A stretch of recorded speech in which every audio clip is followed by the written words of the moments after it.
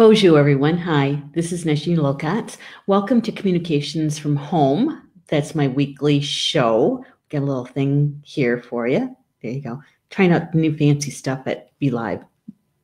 Be Live TV is our partners that we can do these kind of neat kind of shows. You know, we can show you pictures and we can have more than one guest on with us. And so Be Live TV, we've actually been with them for over a year now.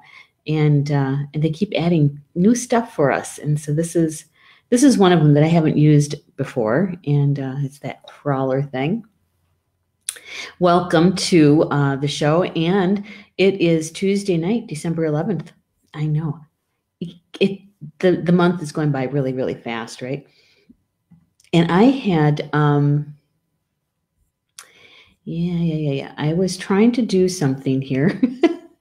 I was getting ready to come up to Star Nations Academy, where I do the live streams from, right? And I was actually working on a document, and I printed it out for us tonight, and I don't see it. I think I forgot to grab it off from the printer. Rats. Well, let's see. See if I can get the document, the soft copy up here, which will be helpful to us, I hope. Nope, that's not it. And let's see. You know, since I started putting things in a different place, I'm losing where I put my documents. Now, okay, I think I know where I can find it. I have to go to Google Documents. And we'll get it pulled up for us so that we know exactly what we're going to be talking about tonight. It's the list of articles that we have for the December issue magazine. Yeah. So as I'm doing this, let's see. Is that the one? Well, let's see. Nope, that's not it. Here, I think this is it. I think. Yes, that's it. Yay. Yay. I love it when technology works. Good. Excellent. Yay. All right. So I'm going to hide this thing. I'm going to hide that. That's done.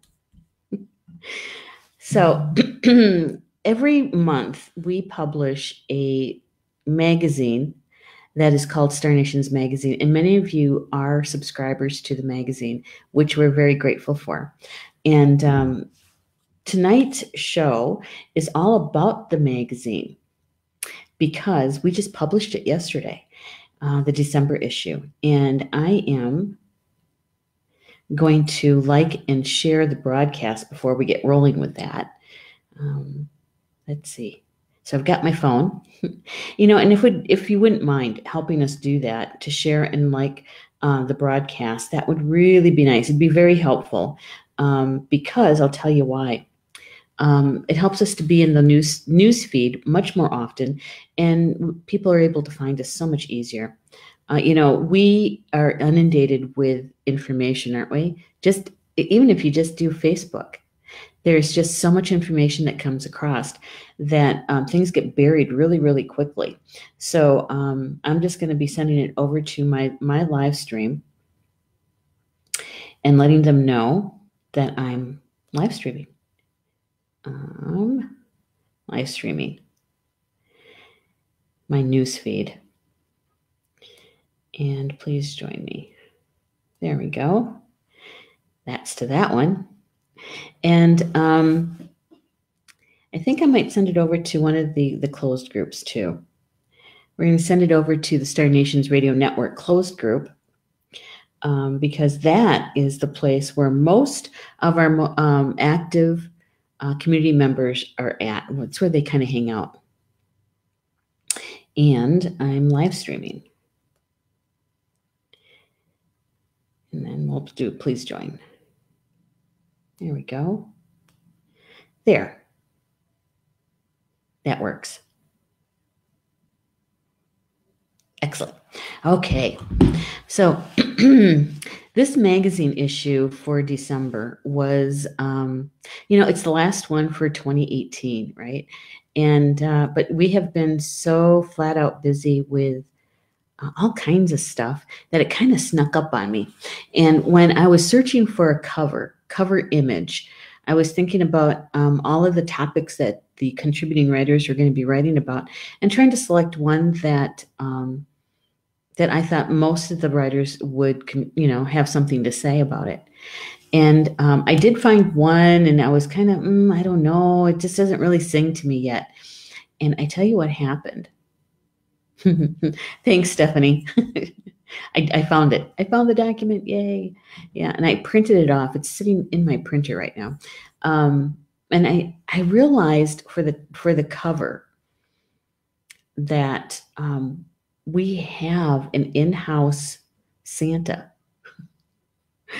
Star Nation's contributing writer, Carl Franklin, has been helping being Santa Claus for many years.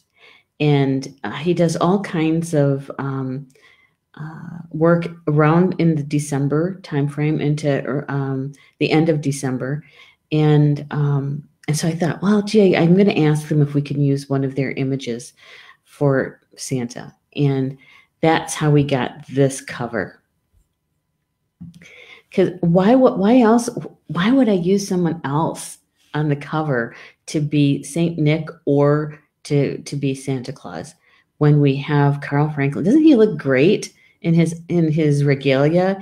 And Mrs. Claus, right? They're so cute together. And their dog Otto. Now, when I spoke with both Carl and Ortrun about the cover image, I asked them how they would feel about using this particular photo, because Otto has since walked on. He crossed over a couple of years ago, and I didn't know how they would feel about using an image for Otto. I didn't want to have an emotional, time, a challenge for them. And because there are elders here at Star Nations, they're part of the elder group here. And so to treat them with respect, right? So I asked them, and they were so thrilled to have this particular picture used as the cover, because for them, they said Otto is right with them all the time in spirit. And so why not? Why not have him on the cover too? So this is how and why we used this particular cover. I know I'm partial, but I tell you what, when I saw the mock-up, it's like, yes, that's it. Now we did just a couple of tweaks on with font and that kind of thing, but all in all, I think that this cover is going to turn out to be one of those Star Nation's iconic pieces, is what I'm thinking. Yeah, I love it. There's something about, and put it on a solo again, taking a better look at it, right, at the picture, you can see how happy they are. And when Carl laughs, he does have a ho, ho, ho kind of laugh. And it's infectious. It's infectious. When he's laughing, you can't help but smile, and laugh along with him. Now, he actually tells the story quite often about how he became one of the many Santas, right? And that there's actually a school for Santas in Michigan. And he went and he studied there. I think it was over a long weekend, he said. And so he's all trained up as Santa. So I'm going to take my phone and I'm going to take a look at the comments, because earlier today in my live stream in the afternoon, we were having a little issue with the comments to make sure that they're still coming through. Hey, and I knew Stephanie was here, and Mary Anderson Fry's with us too. Hi, Mary. So good to have you here with us this evening. And just to get some of the backstory, and we're just going to be talking about the articles that are on the cover, because I tell you what, if we covered, I think there's 17 articles altogether, it would be a longer show than an hour. That's for sure. So let's get rolling here. The first article, of course, is the Mystery School article, and this is the one that Carl and Ortrud pulled together for us. Um, Carl actually, we had a show about the blessings of Saint Nick, and their their article, actually, the written part, um, does. Oh my goodness. Okay. Um, something looked different. Stephanie worked on the document, so it looks just a little bit different. That's okay. Um, and so I'm scrolling. Here it is.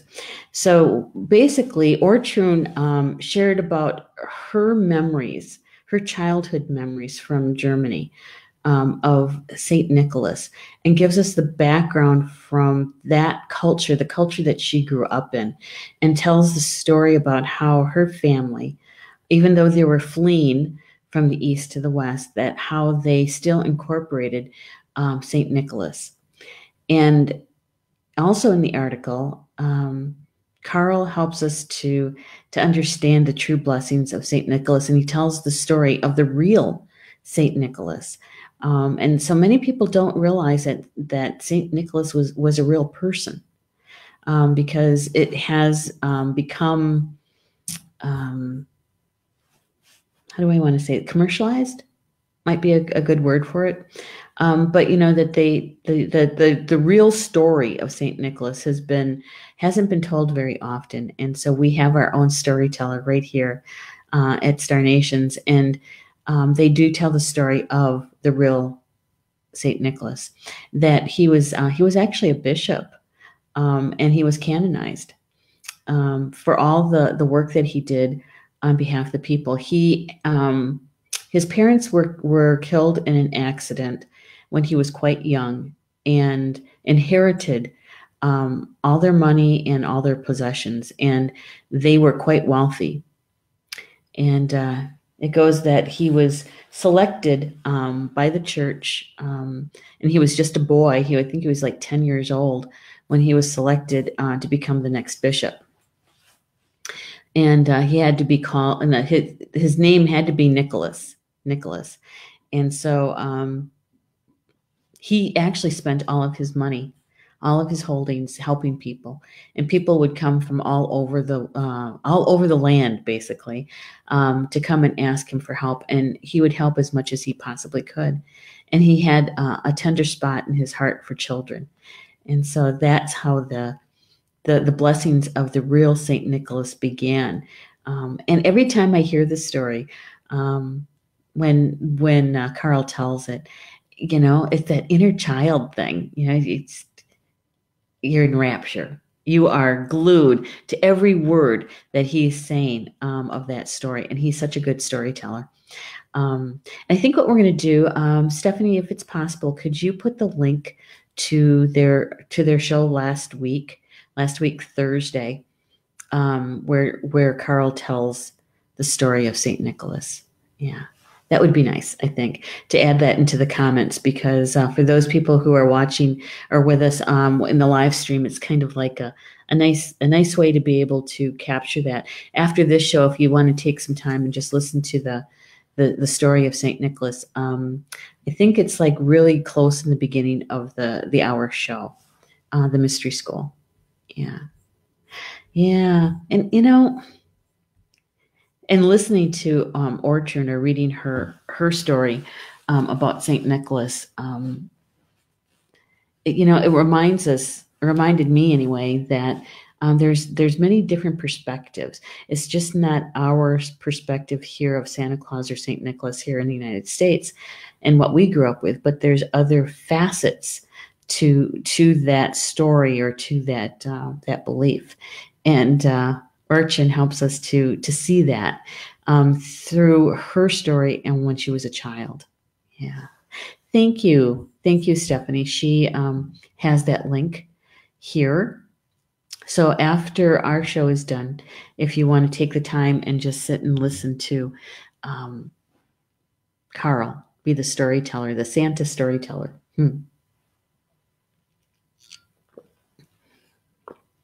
It's one of the stories as a Santa in Santa school that they had to learn, and they had to learn how to retell the story. And so I think it's fascinating. And here we are. This is Sharon Rosenblum's article, Gluten-Free Holidays. This idea for this article came months and months and months ago. I'm talking probably midsummer,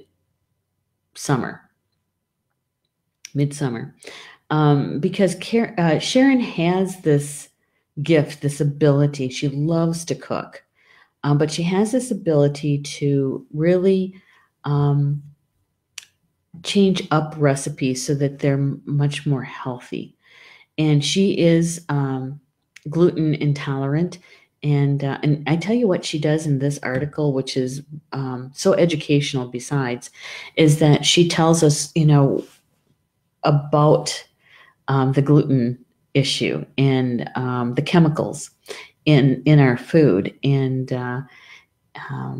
that actually causes the intolerance. And so it's very educational, and we also get some recipes for the gluten-free holidays.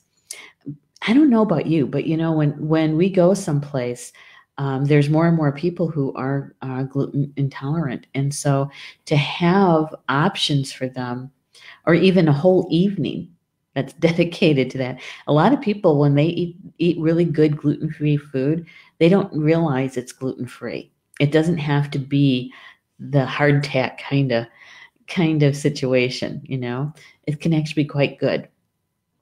Yeah. And so what Sharon does in almost all of her articles is that she will give us little hints and tips about what to use to substitute certain ingredients to, just a regular, everyday run-of-the-mill recipe, right? And so she'll talk to us about the different flours that we could possibly use. And if you use a certain flour, what does that change to the moisture level and that kind of thing. And so I'm just happy and glad that we have somebody in our Star Nations family who really makes cooking healthy a little bit easier. And she every article includes a recipe and a story usually, because it's usually one of her family's favorite recipes, and how we can, even the ones that are meant to be more comfort food, that we can still change it up. We can still change it up and make it just a little bit healthier, and it's good for us too, and comforting. But Sharon is one of my sisters. We've been friends for, gosh, I've been here for 12 years. It's got to be close to that 12 years that we've known each other, and good friends since 2006. And she does all her own photography for her articles as well. And this particular picture, let me give it another solo so you guys can really see it. This particular picture is for Hanukkah. And so they actually sent much of the food over to where her husband works. Her husband is a doctor, and sending much of the food over to the residents who work really long hours, and many times they don't get the holiday off. They don't get any of the holidays off. And so Sharon always sends a good portion of what she makes over to them. And I bet you anything they're really grateful for it too. Yeah. And that happens to be at her house, that picture. So the fireplace and the whole thing. Yeah. Yeah. One of these days I'm going to make it to her house. She lives here in Wisconsin. I would like to go and see her home that she's been in. I think it's 3 years now. No. Oh my gosh. This particular article, the backstory to this one. So grateful to Laura McLaughlin, Reverend Laura McLaughlin. I attended a class that Laura taught, I think it was 2 years ago, on runes. And, I had my own runes. I just never really used them. I was drawn to them. I wanted to learn how to use them, but I just never took that time on my own. And with her class, I learned so much about them. And so when our community, I had met with them at the Star Nations Radio Network closed group. It was like last year or the year before, 2016, probably, I don't know, probably late fall, something like that. And I met with them because I wanted to know what do you guys want to read about and hear about on the shows, and adding some of those suggestions to the topic lists each month. And so a few people had written in and requested information about runes. And of all the people I know and have information about runes, Laura is the one who kind of popped into my mind. And so I contacted her. I want to say it was like a year ago in September, something like that. It was almost a whole year before her article was really due. Because I know she's really busy, right? She's a very busy lady. And I was trying to get on her calendar. And Laura, she was so excited to be able to write the article and that sort of thing. Well, time moved on, and this fall rolled around, and I contacted her, sent her a message as a reminder, right? She writes back and she goes, "I don't know what you're talking about." She forgot. And then she was so, oh my gosh, she goes, "How could I do that?" And as I jogged her memory, I said, "Hey, we got time. We've got time." It was supposed to be in the October issue. And I said, "You know what? Let's make it a December issue article." What a nice way to be able to bring runes, an ancient language and use of divination, but to the holy season, right? And so that's what she did.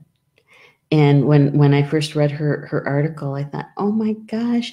And, no wonder why we had to wait for it, because what Laura did was she took her understanding of runes and her understanding of the Advent calendar and brought them together to help us understand the holy season from another perspective.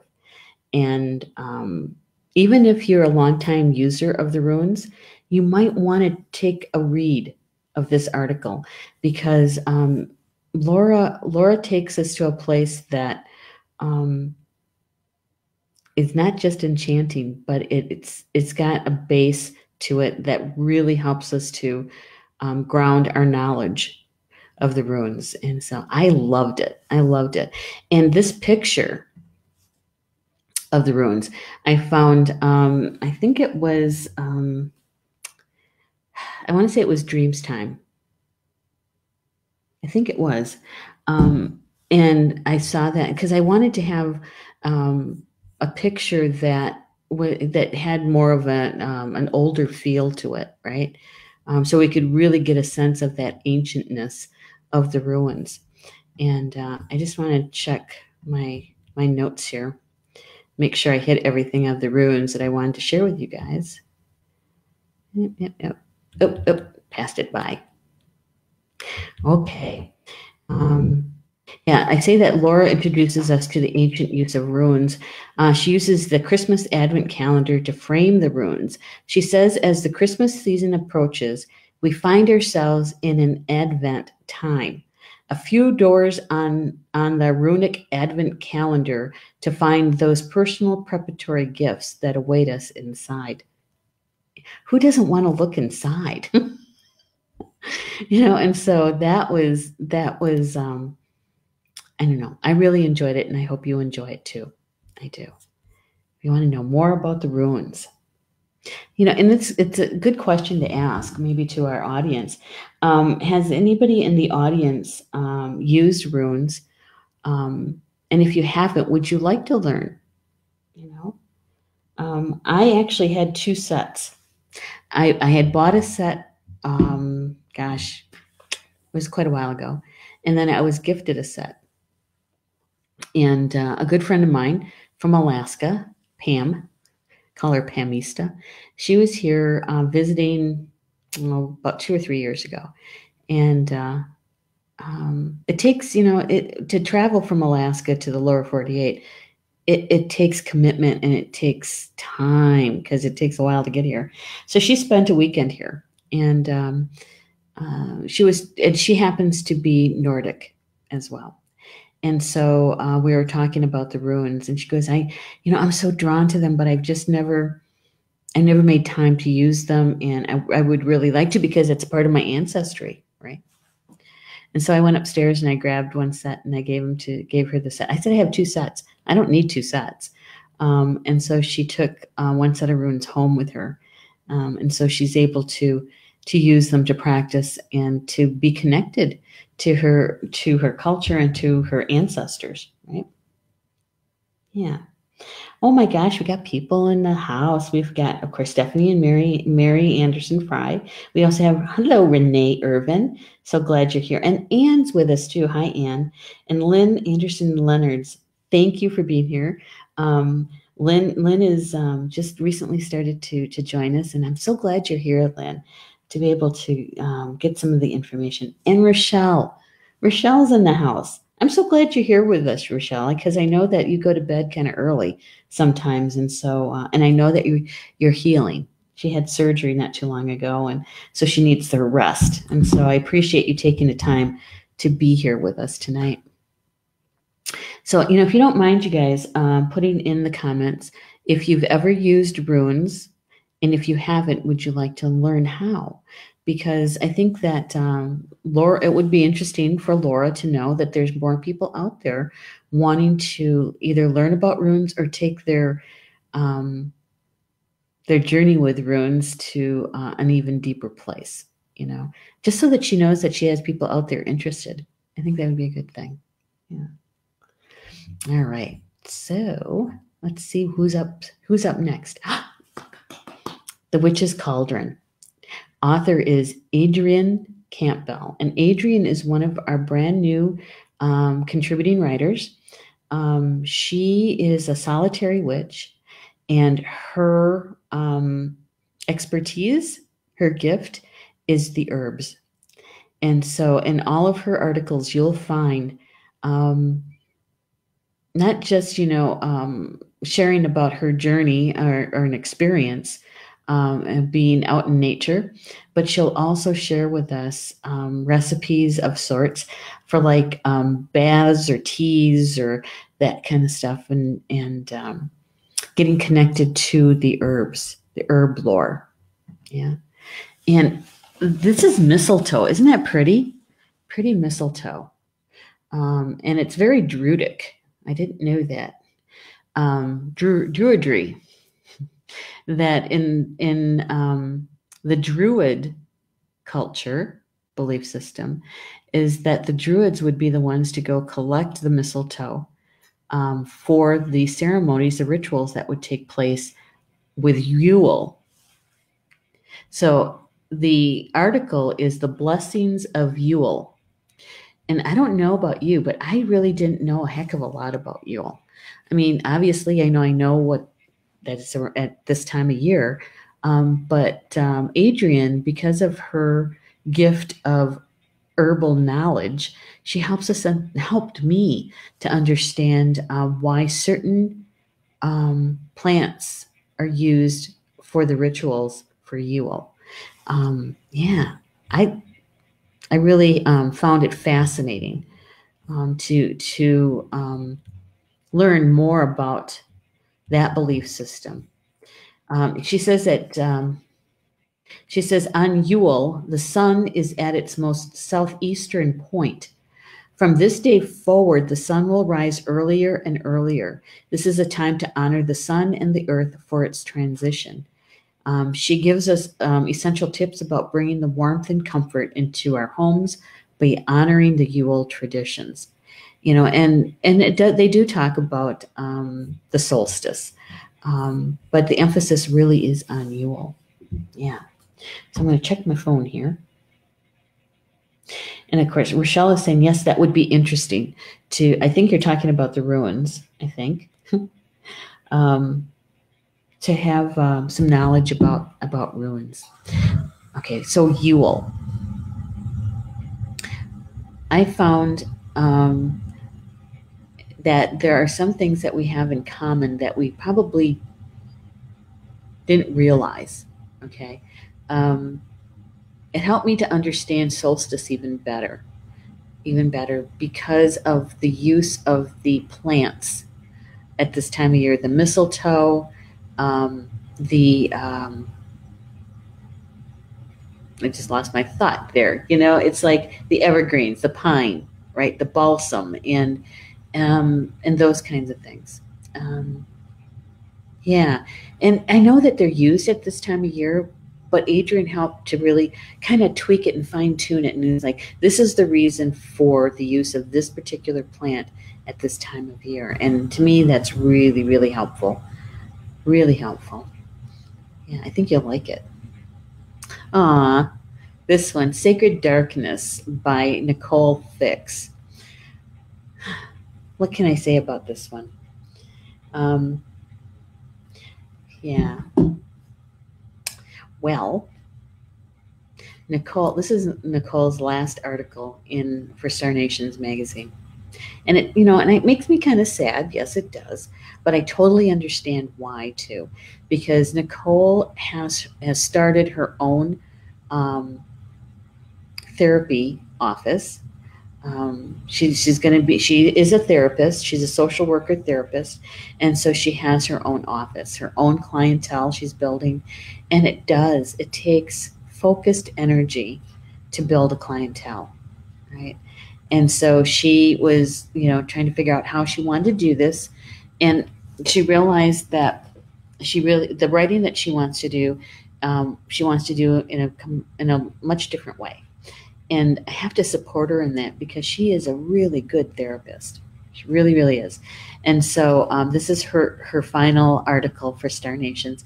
And I really am grateful and appreciate Nicole's insight to emotional health, her dedication to women and children. Yeah, yeah. And, I told her this once, and she goes, "No, I'm not." I told her, I said, "You are one of the kindest people I know." And she says, "No, I'm not really." She goes, "I can get cranky too." And I said, "Well, that could be true, but I've only known you to be kind." And in her article, the darkness, sacred darkness, she shares with us that even as a child, she was much more comforted in a darkened room with like no light, right? Which is usually the complete opposite. Most kids want to have a nightlight on or don't close the door so that there's ambient light coming through the doorway and that kind of thing. Not her. She wanted it completely dark, and she still likes it that way. But she relates this to our inner light, and yeah, it's a wonderful article. And the picture, you got to see this picture. This picture I found because it's really kind of hard to find a winter nighttime picture that has enough ambient light to be able to see what it is, right? And so I found this picture, and I think this is a street that I think that we would all feel comfortable walking down and in awe of the beauty of winter and how it's coated all the trees, and it's like a winter wonderland. Yeah, I'm going to see my notes again here. And scrolling. I know it's here. Oh, here it is. Okay. She shares about how she loves the darkness. Nicole relates the darkness to the solstice. The solstice provides the time to descend into darkness as a way of finding the significance of our inner light. This darkness is sacred as it's meant to reconnect us to our roots. Don't you just love that? Yeah. My medicine room doesn't have any windows. And so when I go in there to do meditations or journey work or anything like that, you can't, it's so dark you can't see your hand in front of your face. And I have to say that there is, for me, um, a sense of calmness when I'm in there, because all of the outside stimulation isn't there anymore, right? And it's quiet. And so I can understand how Nicole loves that, even as a child. Um, yeah, because I do right now. Now the thing is I've taken friends in there to do meditations or to do journey work, and I have to be careful. I have to let people know how dark it gets, because there are some people with PTSD, and it's kind of difficult for them to be in that darkened room. So, which reminds me, Nicole, that is one of her expertise areas, is to work with people with PTSD. Right. So if you're looking for a therapist and you live in Michigan, because that's where she's licensed at, the name of her business is Eastern Door Therapy. And Eastern Door, I think. I know it's Eastern Door. I don't know if it's therapy. Eastern Door. And she's out of Grand Rapids. And in fact, she's in the same office building as Patricia Heredia, who is also one of our writers. And so they're in the same building. So if you're familiar, for those people who are in Michigan, in the Grand Rapids area, if you're familiar with Patty's work, then you'll know where Nicole's located, because they're in the same building. Yeah. All right. Oh my goodness. One of my dear friends, Amantha Murphy. She's from Ireland.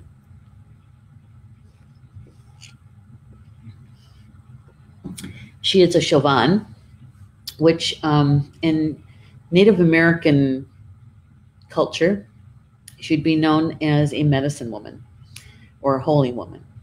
In the Irish sense, the old Irish, a Chauvin is a yes woman. And so that's what it kind of translates to, that word. And I knew that we were going to have a featured article about women storytellers, the importance of women storytellers or female storytellers. And it was one of the articles or one of the topics that our community asked for. And so when I was researching and trying to figure out, who should we ask to write this? Amantha was really the only one that came to mind, even after I spent a little time, going through my contact lists and that sort of thing. And so I contacted her. I wrote to her, texted her. And she teaches a lot. And she travels all over the world to teach. And so it's not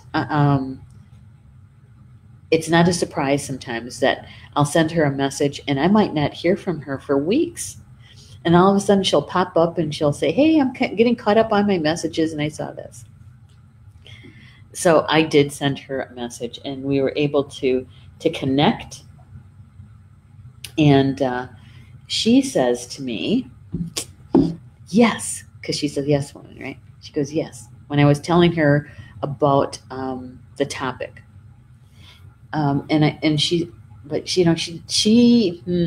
She tells a good story, but she doesn't really like to write. And so I said, well, what if I interview you? And so we do have the interview, which is included in the article. And we did that like in April or May, because that's when she was most available to do and I had to call her. You're not going to see her live on camera because she was in Ireland, and she lives in County Kerry and out in the middle of the country. That's west of the Shannon River. So her internet is pretty spotty, okay? And so I called her on Skype, and we had the interview that way. But she is such a good storyteller, and she was actually sharing about, in Ireland, there's some events that occurred that really traumatized a whole nation. okay? And one of them was the potato famine, and how many people were starving and died because of the potato famine. And the other one are the uprisings. There's, I think, three major uprisings because the Irish really wanted to have freedom from Britain, and so those events really marked their history. And so she, of course, has stories around those times, right? And she was telling us that what villages would do is that they would gather and pitch in, money. Sometimes it was just just coins that they could afford to give. And what they would do is it'd be like a fundraiser to send one of your kids abroad. Okay. But this was literally sending one person to America. And usually that person was healthy or healthier than most so that they could survive the voyage across the ocean because that was the only way to travel at that time. And so the money was used to pay for their travel and their food, and then just a little bit for when they got here to America to be able to find a place to stay and to find work, right? Yeah. So it was a really difficult time, and the person who was selected to come to America, one of the things they had to do was they had to go from family to family, home to home, and listen to their stories, their family stories. Now, you have to keep in mind this is a village, and so many of them were clan members, okay? And so this person who was coming to America was carrying all of their stories with them, because chances are he was never going to see those people again because they would have died from the famine. And so they wanted their stories kept alive. And so this person sat through all those stories so that he or she could remember the stories of that clan. So that clan was never really gone, right? I heard when Amantha's telling us the story in her interview, it's like, oh my God, you just, as an empath, you just kind of get reclapped. And yeah, so female stories are storytellers are very important to humanity. Many times it's the first stories that a child will hear is from their mother or from a mother type person, like an aunt or a grandmother, right? And so female storytellers are very, very important to humanity in general. And if you enjoy listening to stories, you'll want to hear the interview. Yeah, and if you're interested in if you're Irish or you're Irish descent, you might want to listen to, because you're going to hear about your ancestry in her interview and the stories that she told. It's fascinating. I haven't talked to her lately, Amantha, but it's almost time for another long chat. Another long chat. She's one of my favorite people. All right, let's see. I think I got all of the cover stories on here. I think I did. I'm going to double check my notes just to make sure. And so we have, I think I told you, 17 articles in this issue.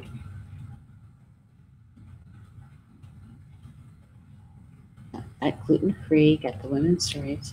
There. We got them. We did it. And we did it in 45 minutes. I think that's a record. I think that's a record. Let me tell you a little bit about the magazine itself, okay? We just celebrated our 5th year anniversary for the magazine this past October. So 5 years. We've been doing this for 5 years.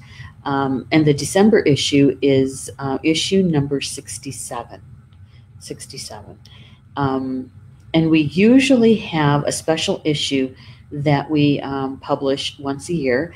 We missed it last year because I was so busy with all kinds of other stuff that I just couldn't fit it on my platter to get done. But we will have a special issue for you in 2019, and it is going to be about water. We know that. The magazine itself, we found that our readership really enjoys reading the magazine in many different ways. Some people really, really want to hold on to the physical magazine itself. So they like it in print. So we found a partner, Mag Cloud, and we've been with them now, I think 3 years, maybe 4. And they provide our magazine on print on demand. Now it does take about a week to get once you order it, but it's well worth it. It really is. And I order a print one for myself every issue. And so I take a look at it, and it's more for assessing, right? What to keep, what to tweak, that kind of thing. And so I have a lot of the back issues, which I'm starting to do as a giveaway in my afternoon live stream once a month. The third Monday we do a giveaway of one of the past issues, the print issues. So it comes in print on demand. It also comes in for those people who want to be able to read it on any of their devices, whether it's their laptop or desktop or tablet or telephone. So they can get it in PDF. And so you can read it on any of your devices. And so it's you have to upload it to your, is that uploading or is that downloading? You have to get it on your own device to do that. Now there's some of us who don't want to have it in print, and we don't want it on our hard drive. And so we have available is what's called Web Viewer through MagCloud. And so Web Viewer is that you can purchase the magazine electronically. And so you can read it on any one of your devices, but it's kept in the cloud. And so it's not on your hard drive at all. I know, there's some people who really, really like that. I'm not one of them, but there are some, because that's why we have it available. And then our original way of providing the magazine to you is by your smartphone or by your tablet. So it's available through iTunes Store. The app is free. The app's free. It's the magazine that is $2.99. Okay, and we also have subscriptions for the digital through Apple and also through Google. So if you have an Android phone, go to the Google Play Store and you can get your copy there if you have an Android device, whether it's your phone or whether it's a tablet. Yeah. Now, in my house, I'm Apple and Paul is Android. And so I use his tablet to test the magazine. So I know what it looks like and how it's functioning in the Android version.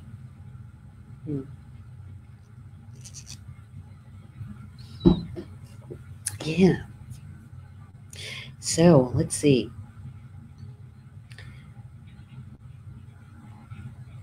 Oh, I didn't cover mine. Okay, hang on. Cindy says, I like the hard copies of the magazine. A lot of people do. In fact, starting in 2019, we're going to be testing it out in the next week or two. We're going to be including a Star Nations crossword puzzle in the magazine. So you'll be able to get it through the print magazine and also the tablet. If you're using your phone to access the magazine, it's not going to be available on the phone, at least not right now. I need to find a way to be able to get the coding done correctly if you're going to use the phone. I haven't done that yet. But we can offer it through the print and also through the tablet. Yeah. All right. All right. So, oops, wrong document. Stephanie says I didn't cover mine. Well, I actually co-authored the importance of women storytellers. That was a feature. And my editorial, I think that's the one that Stephanie's talking about. Yeah. I wonder if I even probably didn't even include it in the. Oh, I did. Whew. All right. So my editorial this month is a piece that I wrote called "The Language of Peace." Because when I was thinking about what should we write about, I'm talking to my spiritual team, right? What should we write about this month? Looking at the topic list, and the two words language and peace kind of got all shimmery, shiny. And so I think, okay, so we're going to put those two together, language and peace. And I didn't know exactly how the message was going to come about, right? Bringing these two concepts together. Now, I know that there's other people who have written about it in that way, the language of peace, because of course, I did my research and found a couple places to Google, and there's a couple of YouTubes out there. But really what I ended up using was, doesn't happen very often when you live out in the country, but on occasion, I do have visitors that I don't know, and they're Jehovah Witnesses, right? And I've always taken time because I think that it's important to hear, to listen to someone else's point of view. Even though I may not always agree with them, I think it's important, especially when it comes to beliefs, to keep an open mind, open heart, and be respectful and listen, right? And so they came to my two guys, an older man and a younger man, came to the door. And I'm standing there and I'm listening, and George is there with me. And and the older man was doing most of the talking, and it was fine, we were having a nice conversation. They were doing most of it. And I said, well, I think and I believe that it is a collection of stories that enlightens many people.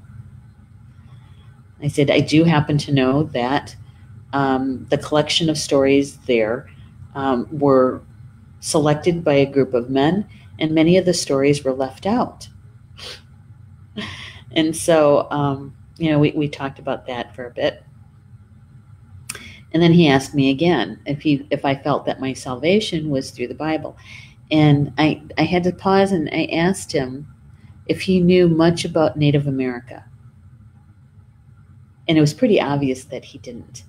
And I said, well, let me share this with you, is that the early missionaries that came to this continent that we call Turtle Island, they came here to convert the Native Americans, who were the indigenous people who were here. And I said, in that, there's a couple things that happened. One is that our immune system was not capable at the time to withstand the diseases that were coming over that we were not used to having here from a different continent, right? And I said, and so there was many people who died, and because of that.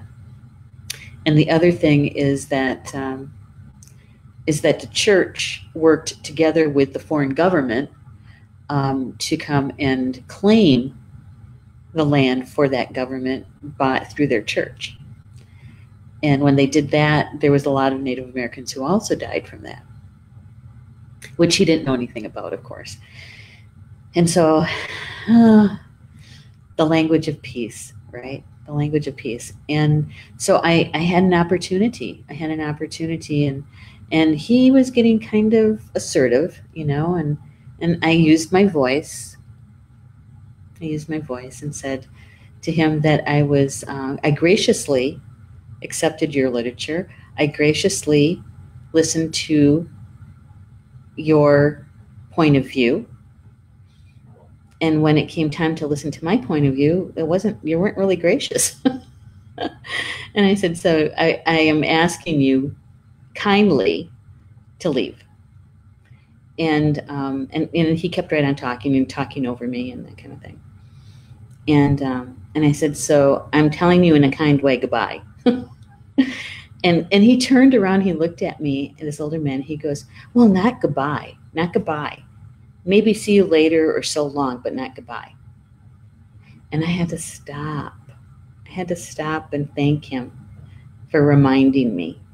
I said, in our indigenous languages here, I said, there is no indigenous nation that has a word or a term for goodbye. And so I told him Bama Mina, which is Potawatomi for until we see each other again, right? And it was we ended so much more peaceful. And I said, and did you also know that most indigenous languages don't have swear words?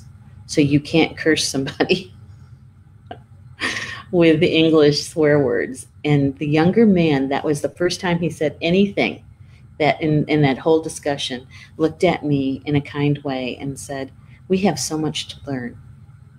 And I agreed with him. I said, I think we both do have so much to learn. And so that's what my editorial is about, and a little bit more. And so thank you, Stephanie, for reminding me about my own editorial. But it's a language of peace that we're consciously aware of the words that we use, right? And and what I encountered was really more about ego than the kindness. And when I was reminded about never saying goodbye, that's when it stopped me in the tracks and said, you know what? Yeah, I need to be more aware of the words that I was using with him, because we both wanted to be right. And so I shared that experience because I think that we have the opportunity every single day, the opportunity to really be aware of our spiritual path and our soul growth. That's what that turned out to be. So, oh my goodness, we're at the top of the hour. Wow. Well, I hope you enjoyed hearing some of the backstory to the articles and to the magazine. It's always fun. It's a creative process. And I have to say that I'm on this journey with some very creative souls.